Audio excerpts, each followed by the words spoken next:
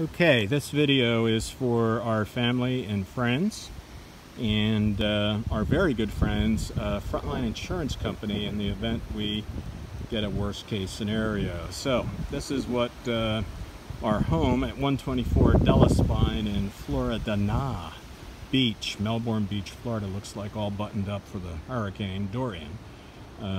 You'll see the shutter on the left is rolled down, the garage door is locked. I have taken off various boards out of the fence on both sides to allow wind to get through. We actually had a fence damaged with Matthew, and somebody recommended that if we let air, the wind go through the fence, it won't take the fence down. We have removed chairs. We have removed everything from the yard that we could think of. We have removed all the potted plants, flowers, etc. in the front doorway. That front door is a hurricane impact. Door opens out. I am walking to the back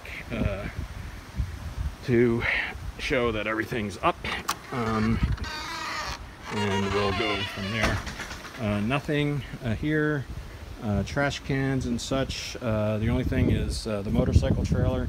Everything else has been moved into, among other places, our shower.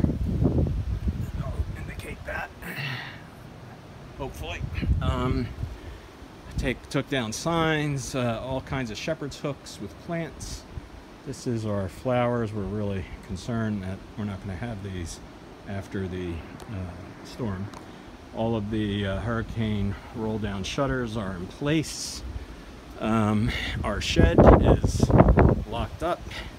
It is packed to the gills because everything is gone from the pool. All the pool furniture, the tiki bar, even the pool fence is gone. We took it all down. Everything in the yard is up and stowed, hopefully, in a safe place. Again, the shed, the garage, and our Florida room, all of the shutters are down, and they're a godsend. Nothing else in the yard. I'm gonna walk to the side yard. Here we go. Side yard, everything's down.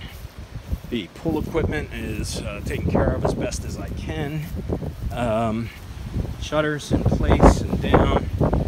Our pool box, I have a carabiner locking it, and the fence, 1, 2, 3, 4, 5 boards taken out.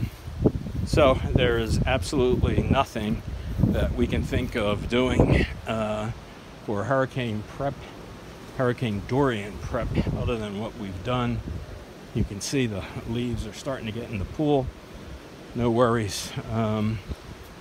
I love to clean the pool.